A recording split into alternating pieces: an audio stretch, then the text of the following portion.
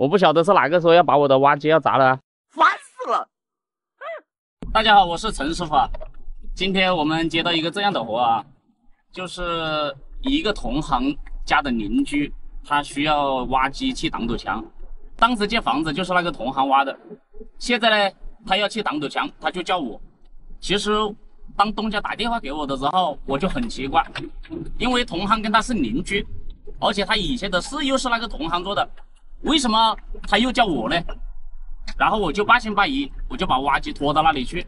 那个东家就跟我讲，他说明天可能会有人来主攻，啊，他说你要是主攻呢，你就一定要给我挖，别人要你停，你就要给我挖。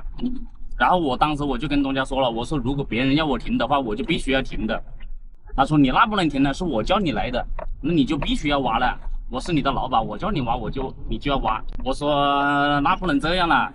如果别人要我停，我肯定要停的，因为我今天拖过去的时候已经是下午6点多钟了，今天是做不了了，要明天才能够做。当我开着拖车回家，刚到家里面的时候，就接到了一个陌生电话，那个陌生电话就直接跟我讲，你明天你挖机都找不了。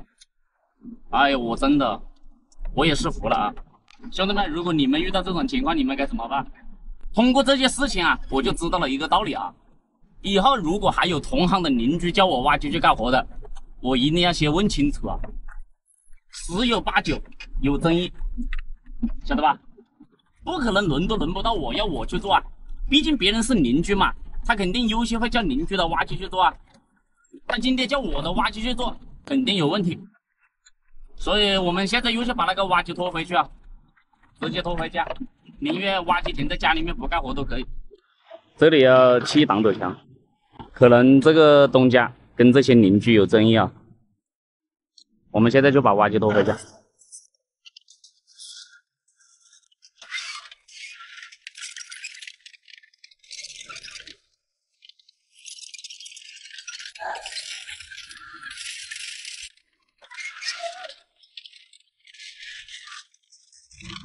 我不晓得是哪个说要把我的挖机要砸了啊。不是怕他，我是不参与这个纷争。如果你解决这个事情，我就来做。你先解决这个事情。你自己的地，问题是别人说你明天1分钟都动不了啊，1秒钟都动不了啊，直接打了电话过来了。那我也没办法的。你把这个事情你先跟别人调节好了，那我们再来做啊。你没调节好，他等一下他直接找我，他不找你啊。他跟我讲了。对对，那你调节好的吧，要的吧？你调节好，我们随时可以做了。没事啦，你这么你自己的地，问题是他只找我，他不找你啊。他说了，他只找我，他不找你。还用人工挖过说的？对，你人工挖一下也可以了，晓得吧？如果你调节好了，你就随时可以叫我了。我就把挖机拖回家了。这种事情啊，宁愿不做都可以。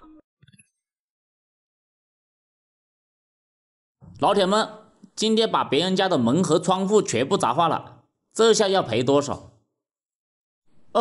陈师傅开挖机，只开腊挖机，一直拆房，一直爽。我是越来越喜欢拆这种老房子了，每一栋老房子都能给我意想不到的惊喜。看今天这栋老房子，我又能够带些什么东西回家？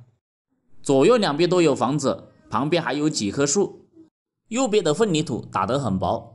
我忽悠老太太说放点草在上面，混凝土就不会被压坏。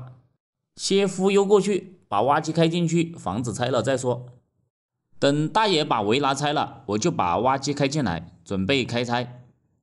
正当我准备开拆的时候，左边房子突然有个大爷在叫我，他说要我先拆右边这栋，左边还有很多东西没有扒出来，他在里面扒东西。还好大爷自己想活久一点，告诉我他在房间里面。如果他没有告诉我，左边的房子直接就被我推了，差一点大家以后就只能叫我陈某人了。我现在拆的这一栋是一个老奶奶的，她给我的要求是所有土砖不能往外面倒，外面的竹子都不是她的，这个屋顶上面的木头和隔层木板都不能损坏。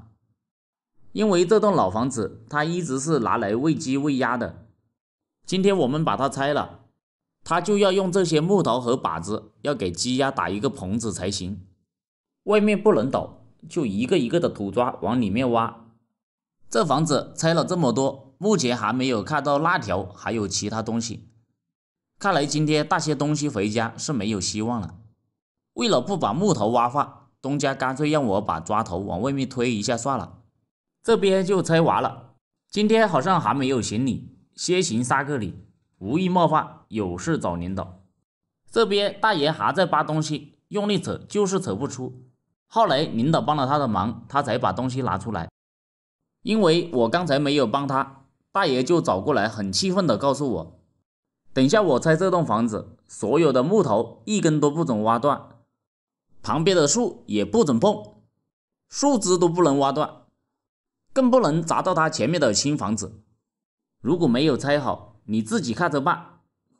大爷说了这样的狠话，我就只能加倍小心了，一个一个的抓头拆，恨不得自己直接下挖机人工去拆了。这2棵树真的很碍事，领导跟大爷商量了一下，大爷才同意把这2棵树挖掉。把这2棵树挖掉之后，挖机就可以开到前面来继续拆，还是一个一个的慢慢拆。大爷看我拆得这么慢，实在看不下去了，他叫我先停下来，他拿自己的拐杖在这里拆，他捅了很多下，抓头纹丝不动，就放弃了。开玩笑，如果这都能够被他拆了，那还要我挖机来干嘛？当我又转过来挖这面墙的时候，一不小心大爷刚才拆的那个墙倒了，整面墙直接全部砸向了他前面的房子，把大爷家的门和窗都砸坏了。老铁们，这下完了，没得大几千，今天应该是找不了了。大爷说要我先把房子拆了，等下慢慢谈。我整个人都心情不好了，这个叫格杀打牛一样的，我明明在拆第1面墙，结果第3面墙倒了，那一面墙是他自己倒的，不能怪我啊。而且我也行过3个礼，按理来说不应该出现这种事情。大爷说现在这棵树可以把它挖了，留着没用了。这里还有1米多高的墙，我是不敢挖了，怕又把他这一个窗子也打坏。然后领导要我把砸在大爷家的土砖清出来，门都直接打碎了，打到房间里面去了。大爷应该很高兴，又可以画一个新门了。我看他现在心情很好，拿个锄头在那里把窗户上的砖头挖下来。我等着他挖下来，我才把土砖挖走，磨得我一点脾气也没有。最后用斗背帮大爷清得干干净净。今天这个活总算干完了，接下来跟大爷去谈一下这个门和窗子怎么赔。今天亏了几百，生活没精打采。喜欢陈老师，给陈老师点个关注，点个赞，谢谢。